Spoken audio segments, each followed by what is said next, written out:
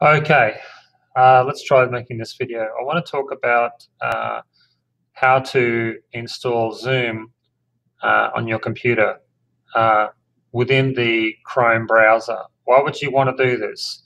Um, if you do not have admin rights to your machine, you may have to do it this way so that you can use the Zoom software. So it's actually operating within the Chrome browser. Um, Now, the first thing you need to do is, start your machine, log in, and then start up Chrome, Google Chrome, and log in. So you can do your login details here. By the way, you can log into this with your work email address. So you put your normal work email address here and go click sign in.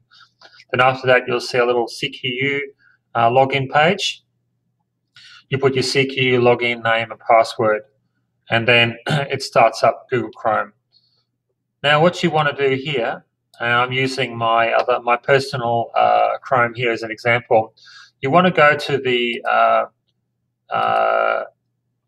web store, so the Chrome web store, and you just type in ZOOM, all right, to find Zoom.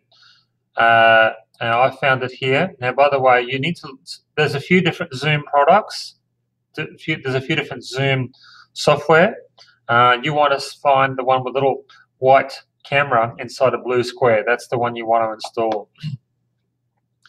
So you just click Add to Chrome, Add, and you'll see a little message here. This extension's been added to this. So after it's been added, you can click on the Zoom scheduler, and it'll ask you to log in. So I just click log in with Google, and it already has your login ID because you've already logged into Chrome. Now you've got a few options here. So we've got settings, profile, schedule a meeting. So you can schedule a meeting and send out invites, or start an instant meeting. And you can see that that's my personal email address. If it was through work, you'd see the work one. I'll just see if I can show you that as an example. So if I click on that one, so this is installed within my work browser saying log in. Let's see what happens. So you can see there's my work email address. So you can put it on your work one, or you can put it on your personal one. It's the same thing. So since I'm on the work one, I'll just keep going this way. You can go on settings here, just check anything in there. Not really much I need to change in there. Click back again. You can schedule a meeting. So you basically, it goes into your calendar, and you can see a little CQU University logo on the top. So that's enabled for our work. And there you have the meeting ID. That's important. And you can add anyone you want to invite to that meeting here. So, for example, I can put my coworker's name like that, and I can set the time, and I might put it for, say, the afternoon, after lunch, and just a short meeting, and save. And then you can see on the calendar there's my Zoom meeting. So that's pretty straightforward. What if you just want to start it right away? Well, you just click on the thing again, and you start instant meeting. Now, what it will do is it needs to download and run the Zoom launcher.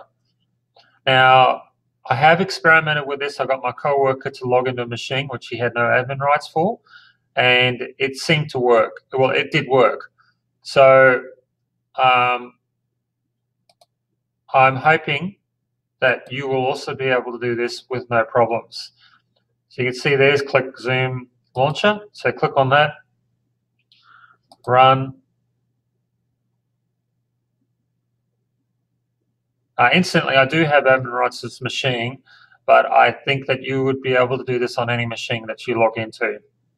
So just let me know if there are any issues, and I will correct that statement. But at any rate, this is the procedure that you go through to set up Zoom on your Chrome browser. So usually it doesn't take that long to install, unless of course you have a particularly old computer or a particularly slow computer, or maybe a slow network connection. And that's something worth bearing in mind is that in previous tests we found that when we were using the Wi-Fi connection, the video wasn't so smooth and the sound wasn't so smooth. So ideally you would have a network connection to make this work. Second thing is, of course, I've got the webcam attached, which has got the built-in mic. So you can do things like test the audio. That's extremely loud. Let's turn the volume down a bit. And test the microphone. Testing, 1, 2, 3, testing. Microphone, testing, 1, 2, 3, testing. All right, so that looks all good. I can look at the video. I'm not sure how that's going to pick up because I'm using Screencastify at the moment, and it might get a little confused there. So we'll just leave that for now. Usually webcams don't work with two different programs at the same time. Usually they only work with one program at a time. So that's a little bit of a hitch in making a video about using software that uses a video. So anyway, we can just join by computer using the computer audio. I can do lots of interesting things here. So at the moment the video is off because of what I've told you about before.